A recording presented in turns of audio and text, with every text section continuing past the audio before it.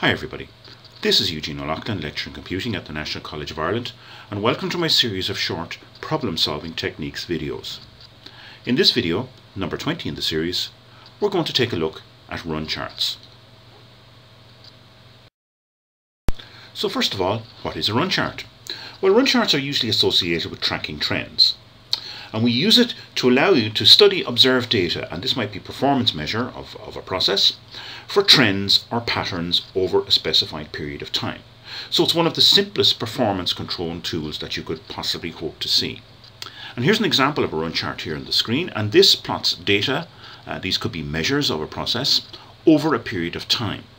And you can see the brown line going up and down, so we've got peaks and troughs, and we've got quite a lot of variation in the data on this particular chart. So the run chart here in this case here is all about comparing data over a period of time, and this helps us to measure performance and look for trends and patterns. Next, we need to determine what a run chart actually does.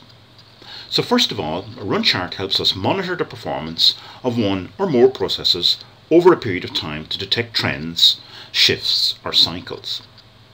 Secondly, it allows us to compare a performance measure before and after implementation of a solution to measure its impact. So for example, in our chart that we see here, if we make a change at the end of the 25 time period here, what's going to happen next? So we can use this to compare the before and after, so to speak. Thirdly, run charts help us to focus attention on truly vital changes in the process. And finally, it also helps us track useful information, and we can use it for predicting trends. Next, I need to decide, how do I do it? Well, the first and most obvious thing to do is to decide on the process performance measure that you want to examine and put into your run chart. So this could be returns on a product, number of warranty claims, number of defects, customer complaints, could be weights, measures, volumes, whatever it is. You need to decide what it is that you are going to examine on your run chart, because remember, you're going to look for trends and patterns to see if performance is acceptable or not. Next, you need to go ahead and gather some data, and I recommend collecting at least 20 to 25 data points to detect meaningful patterns. As always, the more data you have, the more meaningful any analysis that you will come out with at the end. Thirdly, you need to go ahead and create a graph with a vertical line, that's the y-axis, and a horizontal line, which is the x-axis. So on the y-axis, draw the scale related to the variable you are measuring, and arrange this to cover the full range of measurements, and maybe add in a little bit extra. We'll take a look at that in a moment. On the horizontal line, which is the x-axis, is usually time that you put on this. So draw the time on the x-axis in this case. So once I've gathered my data, I can import it into a tool like Excel. And here's a screenshot from Excel 2010. And over on the left-hand side in column B, and now highlighted in red, are a series of 25 data points gathered over a period of time. So I've got my 25 measures here. And I've plotted the data on a simple line with markers chart drawn in Excel. And on my vertical line, which is the y-axis, I've got my data points here. So you can see at the top a maximum value of 1.6 and at the bottom a minimum value of 0.4. And I've plotted these over a period of time. This could be 25 days, it could be 25 hours. It's a measure per each of the time units. Now let's concentrate on the run chart itself, and I've just simply taken this chart from the previous spreadsheet, showing data plotted against time. And remember, this is measuring performance over a period of time, so I want to be able to use this run chart to see if my performance is within or outside of control.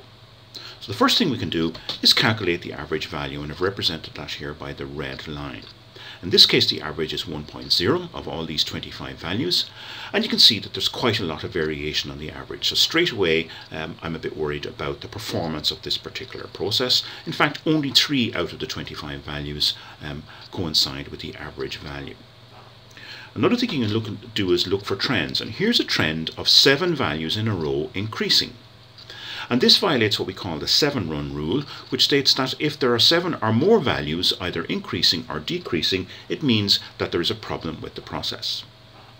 And lastly here, we could also look and see if there's a significant number of values either above or below average. And we get down in the bottom right hand corner here, we can see that there are 8 values in a row which are below average. So once again, this would be a strong indicator that there's a problem with performance with the particular process that this run chart is measuring.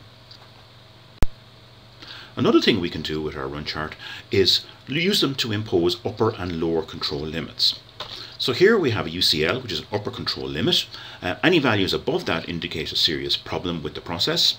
And we also have an LCL, which is a lower control limit, and any values below that also indicate a serious problem with the process. So we can see with this particular process that our run chart is showing that there is one value on the upper control limit and that there is a single value above that. So that's a serious problem. And this run chart is also showing us that on the lower control limit that one value is exactly on the limit. So these upper and lower control limits are also strong indicators that there's a serious problem with this particular process. So up to now our run chart is telling us that there's a problem with the particular process that we're measuring here. And let's say now we make an intervention. And this intervention could be to improve a process, make a change in the process. It could be something like fixing a machine or tweaking the way a process works. And in this particular chart here, I've got my initial 25 data points that we've already seen. And I've now got 10 more measurements. I'm going up to 35 measurements of time, so that could be an extra 10 days. And I've got my new measurements showing here on the right hand side of the chart, which measure the performance after the intervention. And if we look at the average, we can see that the new measures are much closer to the average line that we've already looked at before. So there's less variation around the average, and that's a good thing. We can also see if we input our upper control limit line, we can see that all values are well below the upper control limit. And finally, that all values are well within the lower control limit. So we can see now that this particular process, the performance measure, has drastically improved after our intervention.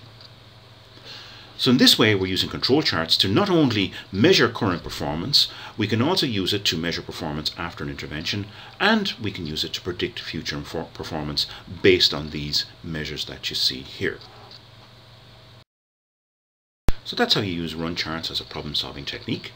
My new book, An Introduction to Business Systems Analysis, covers many problem-solving techniques and strategies. It's published by the Liffey Press and available on Amazon and all online stores. I hope you found this video useful. Thank you for your attention.